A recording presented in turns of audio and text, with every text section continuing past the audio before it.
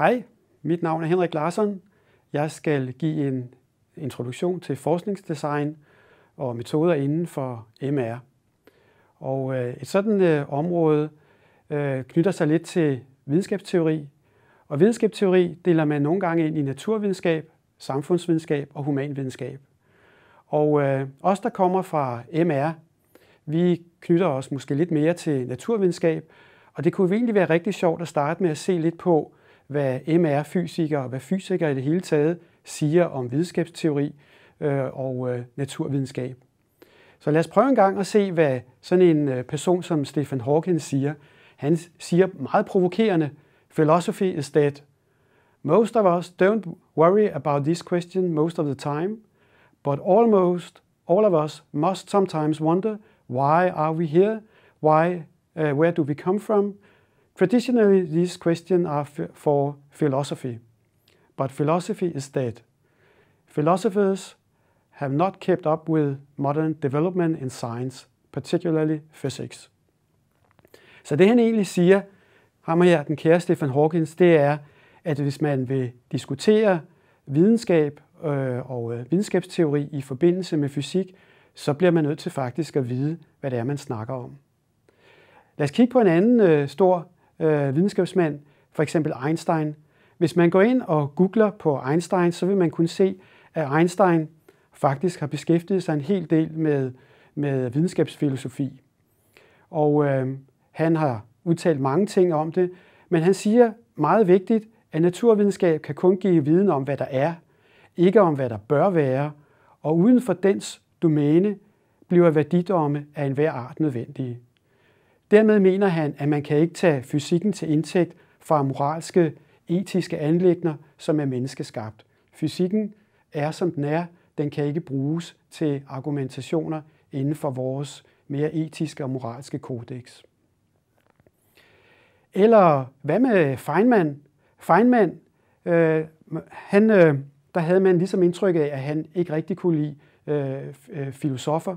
Men i virkeligheden, så det, som Feynman opponerede imod, det var, at han kunne ikke lide filosofer, som gjorde sig kloge på fysikken, uden at kende den. Og Feynman siger videre, meget interessant, "We can't define anything precisely. If we attempt to, we get into a paralysis of thought that comes to the philosophers. One saying to the other, 'You don't know what you are talking about.' The second one says, 'What do you mean by talking? What do you mean by you? What do you mean by no?" Og på den måde kan man stille spørgsmål, som er ubesvaret, fordi det her er ikke i sin rigtige kontekst, så man kan altid stille spørgsmål, som på en måde bliver urelevante. Så derfor er det vigtigt at komme tingene ind i en fornuftig kontekst. Og der er det interessant at se sådan noget som på Blooms læringstaksonomi, at når vi beskæftiger os med emner, så går vi fra at vi lærer at genkende en ting, til måske efterhånden at kunne beskrive det. Vi begynder at forstå det, vi begynder at anvende det i forskellige sammenhænge, og til sidst så kan vi bruge det i en mere kritisk vurdering. Prøv at tænke på dengang I lærte i skolen at lægge 2 plus 2 sammen. Man lærte måske ligesom at gøre det automatisk, 2 plus 2 er 4, og efterhånden begyndte man så at forstå og krybe op af denne her denne her læringskaskade, så man til sidst kan vurdere det. Tag et mere konkret eksempel, for eksempel på K-space. I hører om K-space, I kan genkende K-space, og efterhånden så begynder I måske at kunne beskrive, hvad det er i K-space. Og I ender måske med at krybe op her og kan analysere det, og måske bruge det i en kritisk sammenhæng her. Så der er sådan en læringspyramide, som man må igennem, når man skal definere og snakke seriøst om emner. Og i den forbindelse er det lidt sjovt at krybe tilbage til Feynman her, fordi i denne her video, som er vist her, der går han faktisk ind på det på en ganske interessant måde. I videoen, der er der en journalist, der spørger ham, hvis du har 2 magneter, hvad føler de magneter så? De påvirker jo hinanden, de frastøder eller tiltrækker hinanden. Hvad føler magneterne? Og det, som Feynman gør her, det er, at han sætter ligesom rammen for det her spørgsmål. Han omformulerer det på en sådan måde og bringer det ind i en kontekst, hvor man kan besvare det her spørgsmål. Og det er det, som man kan se i denne her video. If you get hold of two magnets and you push them, you can feel this pushing between them. Turn it around the other way and they slam together. Now, what is it, the feeling between those two magnets? What do you mean, what's the feeling between the two magnets? There's something there, isn't there? I mean, the sensation is that there's something there when you push these two magnets together. Listen to my question. What is the meaning when you say that there's a feeling? Of course you feel it. Now, what do you want to know? What I want to know is what's going on between these two bits of metal. Magnets repel each other. And, well, then what does that mean, or why are they doing that, or how are they doing it? You're asking. I must say, I think that's a perfectly reasonable question. Of course, to it's ask. a reason. It's an excellent question. Okay. But the problem that you're asking, you see, when you ask why something happens, how does a person answer why something happens? For example, Aunt Minnie is in a hospital. Why? Because she went out and she slipped on the ice and broke her hip. That satisfies people. It satisfies, but it wouldn't satisfy someone who came from another planet, knew nothing about things. First, you should understand why, when you break your hip, do you go to the hospital? How do you get to the hospital when the hip is broken? Well, because her husband, seeing that she had the hip was broken, called the hospital up and sent somebody to get her. All that is understood by people. Now, when you explain a why, you have to be in some framework that you allow something to be true.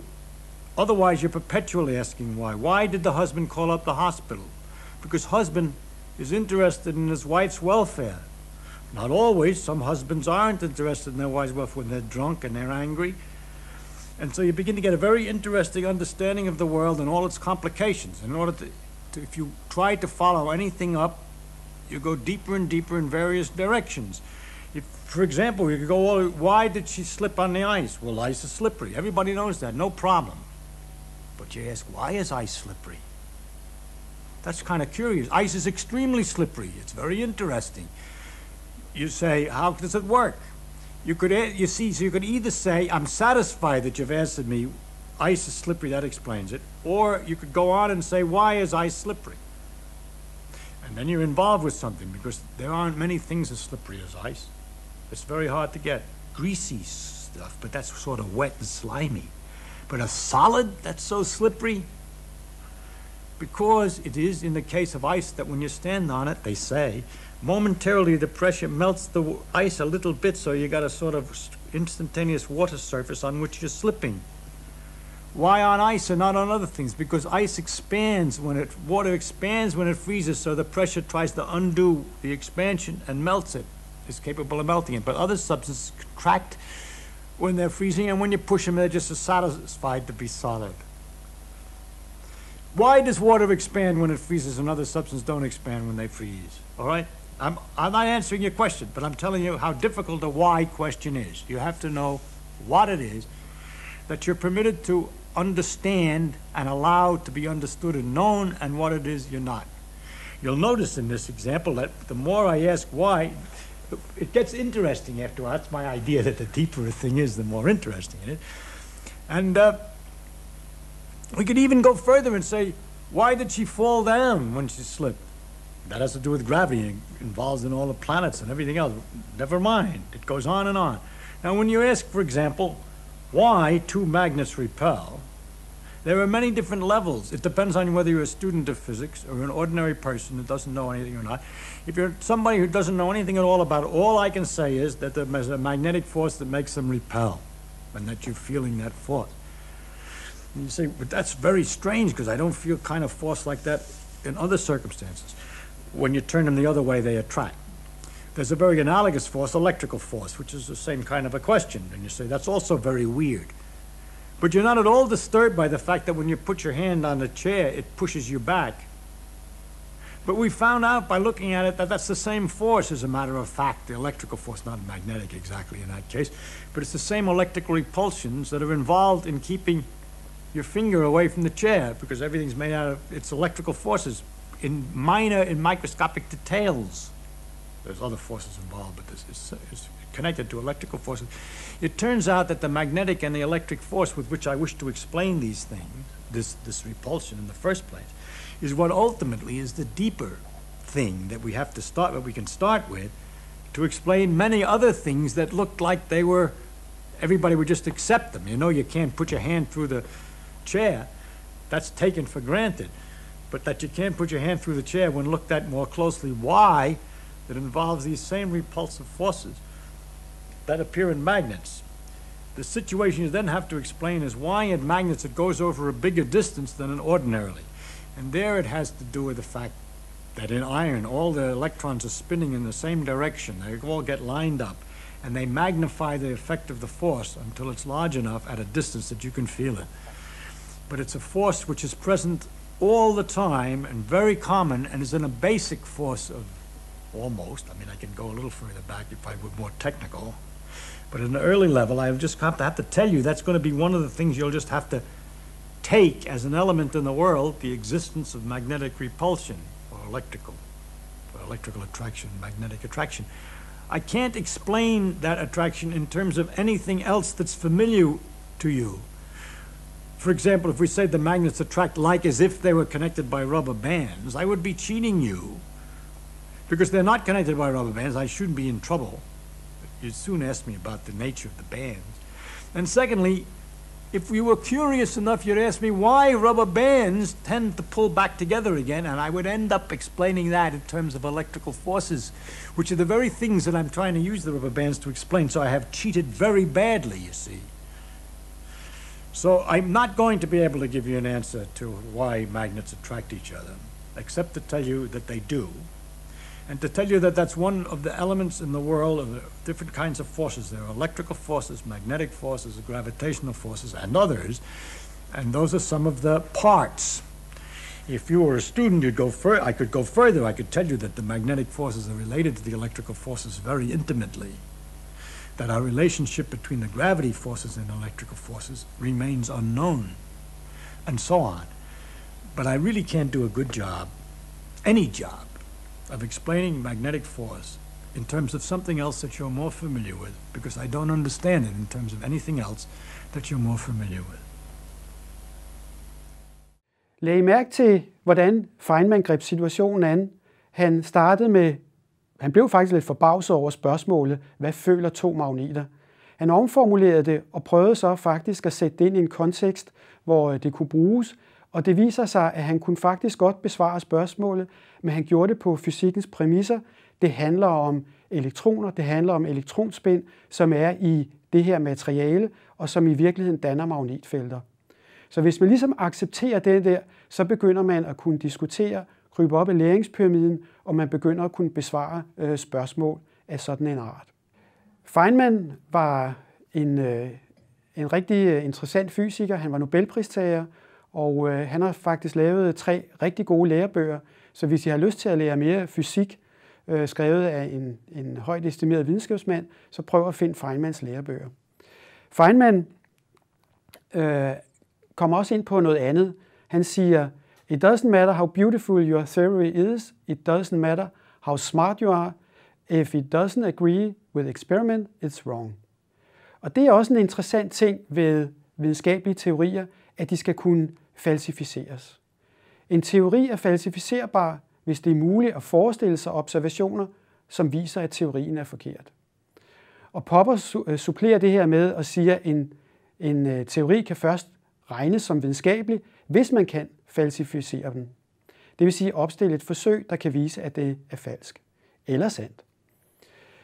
Og det er jo noget, der har givet meget store diskussioner inden for videnskabsteori. Er det her et rigtigt krav? Og det bliver faktisk brugt på den måde, at man kan sige Big Bang. Man kan jo ikke lave et forsøg, der viser, om Big Bang er rigtigt. Man kan ikke lave et forsøg, der viser, om evolutionsteorien er rigtig. Så det er jo ikke videnskabelige teorier. Og dog, må man sige. For eksempel, hvis vi kigger lidt på sådan noget som den specielle relativitetsteori, vektorpotentiale eller tyngdebølger, så er det ting, som kom på et tidligt tidspunkt i teorier. Og hvis vi kigger på sådan noget som det første relativitetsteorien, som Einstein kom med, ja, det siger jo noget om, at tiden er forskellig afhængig af, hvilket system man befinder sig i. Har man et inertialsystem, der accelererer, så går tiden langsommere. Så forestiller man sig, at man har 2 tvillinger, hvor den ene bliver sendt op i en rumraket og bliver accelereret op, ja, så vil den person, der bliver accelereret op, han vil føle, at tiden går langsommere. Tiden vil faktisk gå langsommere, og mødes de igen, ja, så vil den ene person være yngre end den anden. Det er jo noget mærkeligt noget, som Einstein kom med ud fra en teori, men faktisk blev det vist senere, bare på atomar skala, at sådan er det. Så den teori var falsificerbar. Et andet sjovt eksempel, som relaterer sig til magnetfelter, det er vektorpotentialet. I kender jo, at hvis vi har en solenoide, så har vi et magnetfelt inde i den her solenoide med en nordpol og en sydpol, hvis der går en strøm. I husker, tag med højre hånd med fingrene i strømmens retning, så får vi nordpol til tommelfingersiden. Men der er faktisk et ekstra felt udenom, som vi kalder vektorpotentialet. Og i mange år var det en regnestørrelse, som man ikke vidste rigtigt, om den var fysisk muligt. Men det viser sig faktisk, at det er et reelt fysisk felt, og man kan faktisk lave forsøg, der viser, at hvis man har elektroninterferens, så vil, hvis de mærker det her vektorpotentiale, så vil de få en faseforskydning. Så det er altså en effekt, der er der. Der er ikke noget elektrisk felt, der er ikke noget magnetfelt, B-felt, men der er et vektorpotentiale, som påvirker det her. Så også i det tilfælde kunne man så vise flere år senere efter teorien, at der var at man kunne verificere den her teori. Og det sidste nye, som I måske har hørt om, det er tyngdebølger. Einstein forudsagde, at gravitationsfelter kan udløse tyngdebølger gennem verdensrummet og påvirke vores observationer, lysinterferens. Og faktisk har man netop nu i USA målt fremkomsten af tyngdebølger i meget, meget fine instrumenter. Det er altså bølger, som har med gravitation at gøre. Gravitation, som er en anden naturkraft, og som i øvrigt er ganske svær at forklare. Så inden for vores naturvidenskabelige verden, der må man sige, at al erfaring tyder på, at teorierne kan falsificeres eller retfærdiggøres ved hjælp af forsøg. Men det er et spørgsmål, og måske er det ikke helt så trivielt inden for humanvidenskab. Så lidt om viden og vidensforståelse, vidensgenerering. Ja, det har noget at gøre med sandhed, at vi er overbevist om, at en teori er sand. Men samtidig så er det også, at vi har en god begrundelse for det, og vi har overvejet relevante fejlmuligheder. Der skulle meget gerne være fravær af relevante fejlmuligheder for, at vi tror på det. Det er den måde, vi frembringer eksplicit viden på et specifikt område. Vidensgenerering er ofte et samspil mellem ting, vi kender fra litteraturen, ting, som er veletableret, over for spørgsmål, nye gåder, som vi gerne vil løse. Og den interaktion er vist her i den grønne boks, hvor vi har teoridannelse, hypoteser, eksperiment og dataopsamling, og hvor vi bearbejder dem og fortolker dem på en måde. Så vidensgenerering er en interaktion mellem, hvad vi ved og hvad vi gerne vil vide, hvor vi prøver at finde det gennem vores eksperimenter. Vidensgenerering. Ja, inden for sundhedsvidenskab, der ser vi meget ofte, at sundhedsvidenskab er et samspil mellem naturvidenskab, samfundsvidenskab og humanvidenskab. Det er faktisk en syntese af de her ting. Og meget ofte så bruger man denne her vidensudvikling, denne her Jempveds trekant for best practice. Den indeholder elementer af videnskabelig evidens, det vil sige det vi ved. Vi har patientens præferencer, og vi har vores professionelle erfaring. Hvis vi ligesom laver en syntese af de tre, så får vi ofte det bedste resultat inden for sundhedsvidenskabelig tankegang. I næste video, der skal vi kigge lidt mere på, hvordan vi bruger Jempveds videnstrekant, hvordan vi inddrager videnskabelig evidens, patientens præferencer og vores egne kompetencer for at generere ny viden.